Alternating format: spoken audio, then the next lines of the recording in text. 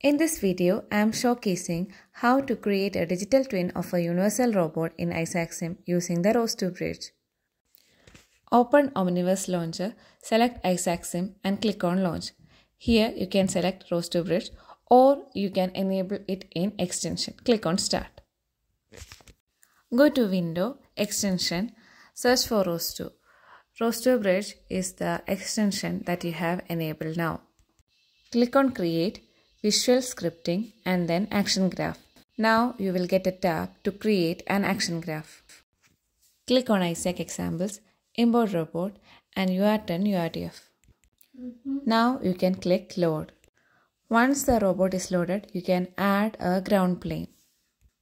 Hope you have already configured ROS2 environment. Type ROS2 topic list to see all the topics. In Action Graph tab, you can search on playback tick. Drag and drop into the new action graph. On play, execution will start from here. Drag and drop Isaac rate simulation time. Our requirement is to publish the current join states of the robot in scene. Drag and drop ROS2 publish join state. Connect it this way. Click on ROS2 publish join state, add target and select the target. To identify the target, click on Isaac Utils Workflows Articulation Inspector. Click on play, you will be able to see the articulation route of the robot and you can actuate the joints using position controller. UR10 is a 6 TIF robot. You can actuate the 6 joints. Now you can add target again and select base link as the target. If the error is still there, you can disconnect and reconnect the connection to ROS2 publish join state. Click on play button again and type ROS2 topic list. You can see that join states is displayed in the topic list. You can use this command to echo join states. Now it is publishing the current join states of the virtual robot. Drag and drop ROS2 subscribe join state to the action graph and connect it with on playback tick. Click on the widget and give the topic name to subscribe. Drag and drop articulation controller and connect it with ROS2 subscribe join state.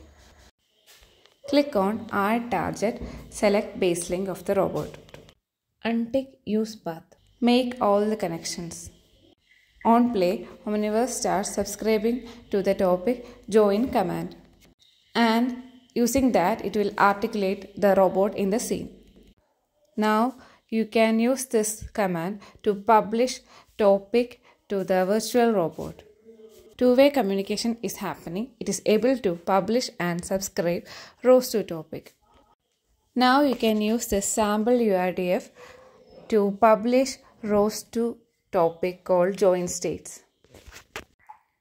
Use the command ROS2 launch URDF tutorial display.launch.py model : equal to path to your URDF file. This will start publishing ROS topic join states. So when you adjust the joins in the GUI, you will be able to publish the corresponding join states. The robot in Omniverse will subscribe the join states and will start mimicking it. In case of name mismatch, you can rename it correctly. The node will publish the topic join states. Here Omniverse will subscribe the same topic. Click on play and see how the virtual robot works corresponding to the join states from ROS2 framework. Similarly, if you are publishing join states from a real robot, the virtual robot will mimic the joins. So, this can act as the digital twin of a real or simulation robot. Thanks for watching. Subscribe for more useful videos.